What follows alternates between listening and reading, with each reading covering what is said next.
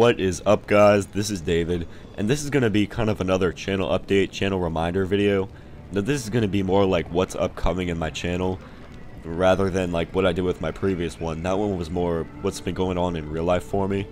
So again, this one is going to be more, what I plan to do with the channel. So now that it's the summer, I plan to start my 1v1 PvP series on my myth. Now the only thing is that I still need a new wand before I start that. I'm still using the Sinister Dragon's Pike, which is only 60 critical and 60 block. So, I'm trying to get a new one before I start. But what I also plan to do is like 1v1 Skype calls with friends.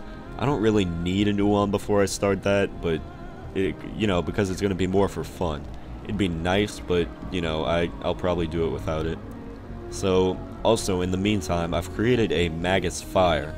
So, I have a friend named Arter. He's a Magus Myth Warlord. So once my fire gets Warlord, I plan to do like 2v2 Skype call videos with him.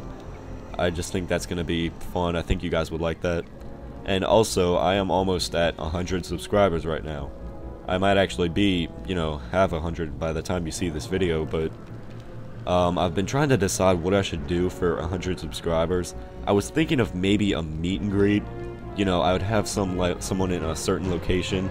You would meet this person at a certain time, and they would, bring you to wherever the location of the party would be. It would probably be at my house, and it would be like a PvP party.